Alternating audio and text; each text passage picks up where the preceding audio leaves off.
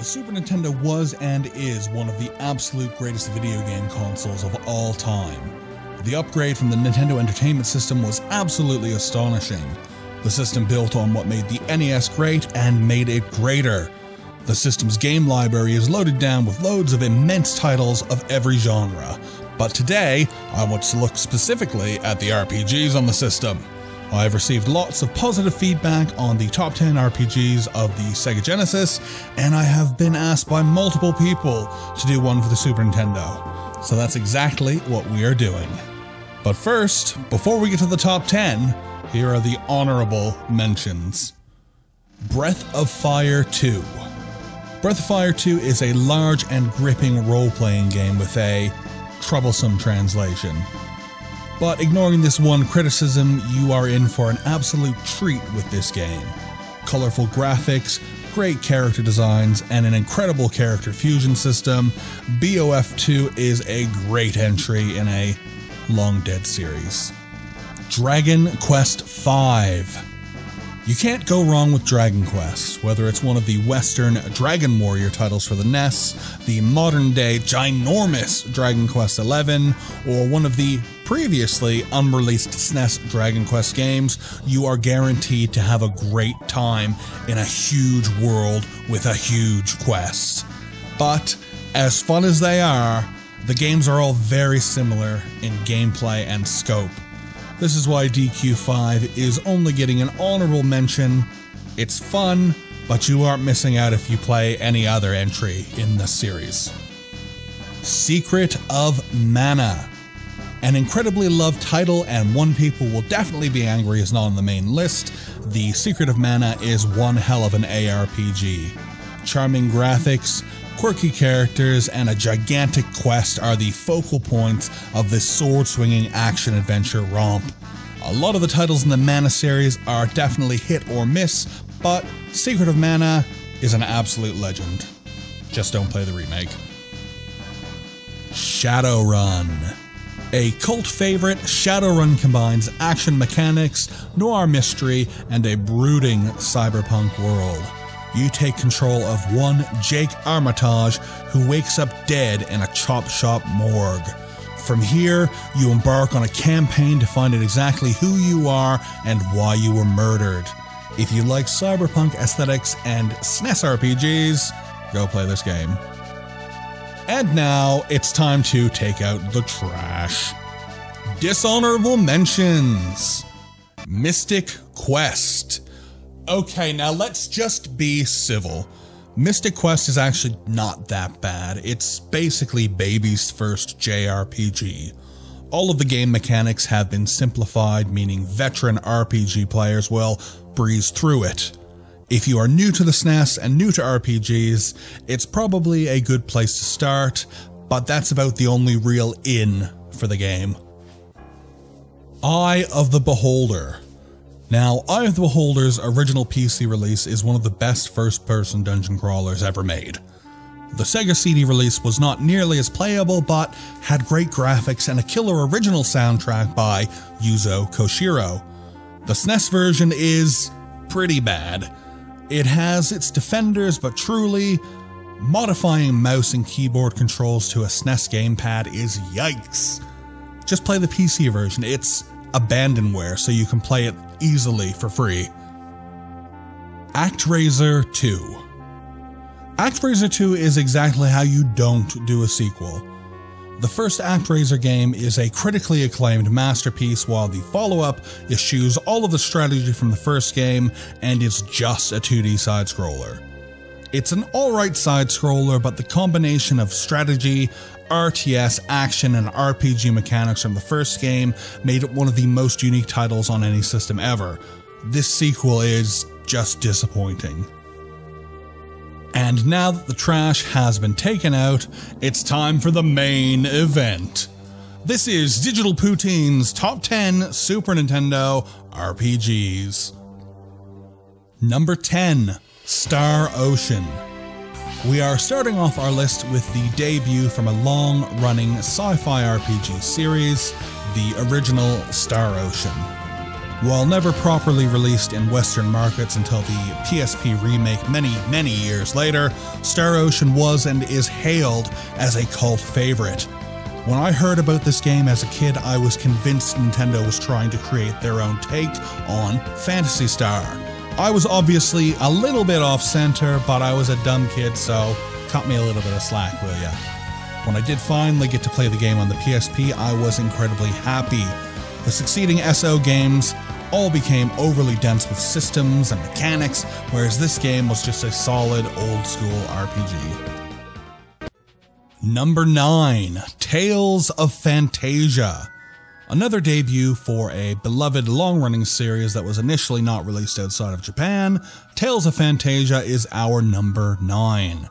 A solid and memorable RPG with fantastic characters, great combat, and killer music, Tales of Phantasia was the start of the huge and sprawling Tales series.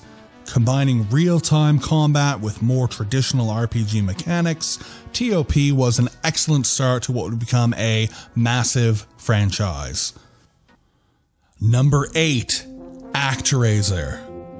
They do not make games like this anymore.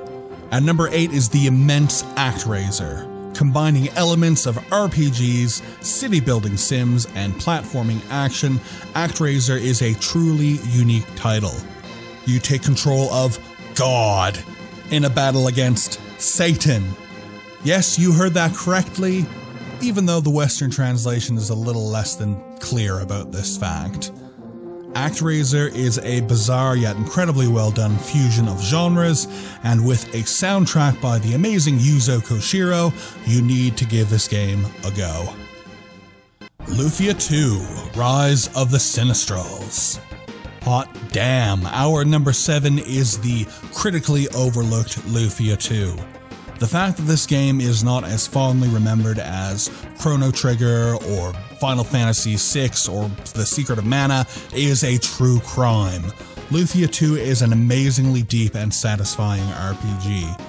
The game contains many familiar tropes to 16-bit RPGs, such as an overhead map, turn-based battles, dungeons, and all of that good stuff, but you also have loads of dungeon-based puzzles like Zelda, capsule monsters that you can raise and level up to help you in combat, and visible monsters inside the dungeons. I have no idea how this amazing gem of a game is not more widely praised in the current day. I mean, it did receive a DS remake, but that game diverges greatly from the original game's combat and story, so skip that. Final Fantasy V. Jobs, jobs, jobs, jobs, jobs. Final Fantasy V is a great example of how a decent RPG can be made incredible with a single gameplay mechanic. While the story, gameplay, and trimmings of Final Fantasy V all make a perfectly acceptable JRP, it's the inclusion of a robust and complex job system that really amps up the game to top 10 material. While proceeding through the game, you acquire crystal shards that allow you to change into 22 different classes. Holy shit. This system was the debut of several long-lasting FF classes including Mime, Time Mage, Blue Mage, and others. FF5 was and is an absolute treat to play. Number 5. Super Mario RPG. Brought to you as a joint project between Nintendo and Square, with Square doing the heavy lifting, Super Mario RPG takes the base of an old-school Square 16-bit RPG and builds Mario aesthetics on top of it. The game features Mario and a host of other SMB-related characters like Bowser and Peach, and also aesthetically matches the Mushroom Kingdom look.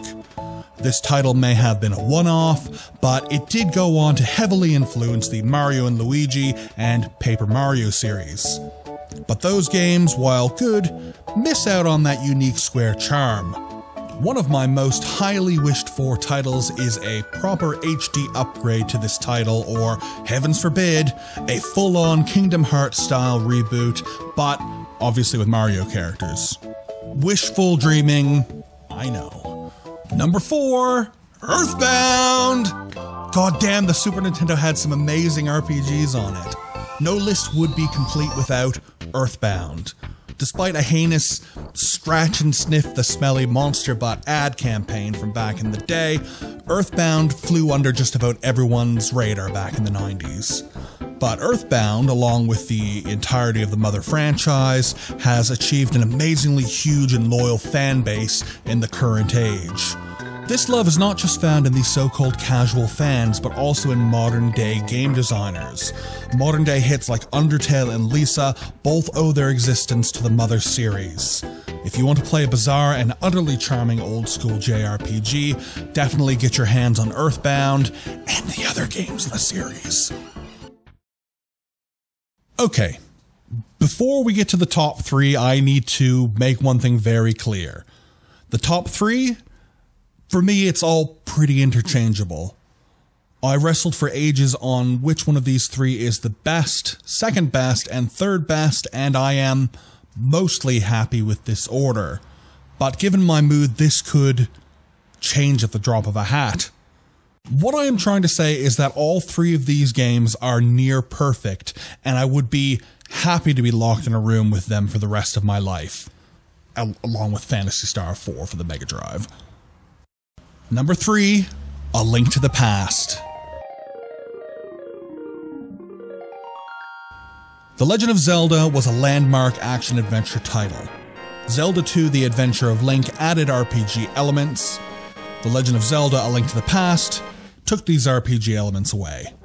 Many people would argue that A Link to the Past isn't even an RPG, and I can see and almost agree with what they say, but the game and the series is definitely RPG adjacent, and A Link to the Past is, in my humble opinion, the greatest game in the series and the greatest action-adventure RPG on the SNES, and probably anywhere else for that matter. This game looks incredible, sounds incredible, has incredible gameplay, has incredible puzzles, has incredible boss fights. A Link to the Past is an absolute masterpiece. Number 2, Chrono Trigger. Taking the silver is the one and only Chrono Trigger. Developed and published by Square with a designer dream team consisting of Hironobu Sakaguchi, Yuji Horii, Akira Toriyama, Masato Kato, and Yasunori Mitsuda, Chrono Trigger has received loads of well-deserved praise over the years and appears on many best video games of all time lists. Chrono Trigger doesn't just have fantasy elements, but also has sci-fi and time travel elements, creating a unique and intriguing take on the RPG formula. The game also completely eschews random battles, with all enemies being portrayed on the map directly. With an otherworldly story and gameplay that to this day is still fresh and exciting, Chrono Trigger deserves every ounce of praise it gets. Number 1, Final Fantasy VI, although you may know it as Final Fantasy III. With so many Square RPGs on this list, you can tell that they were undefeated in the 16-bit era, and Final Fantasy VI is the crown jewel of this dynasty. This game is phenomenally huge, but it never feels like it's too long or too bloated. In an age before voice acting, this game was a perfect example of how expressive and emotive game sprites could be, and that soundtrack further cements the emotions. Combat is turn-based but snappy and fast. The game also features a bevy of secrets that really reward you for going off the beaten path. Whether you want a deep story, deep combat, or a deep world, Final Fantasy VI is the absolute best RPG you can find on the SNES. And that is our list. Did you agree with our picks? Did you disagree? Did we miss anything? Leave a comment down below because I'd really like to hear your thoughts. If you liked this video, please like, share, subscribe, and ring-a-lang-a-danga that little bell. Don't forget to check us out at patreon.com/digitalpoutine if you want to help us financially. And that is all for today. Thank you for your friendship. Tell your friends that you love them, and never stop being nerdy.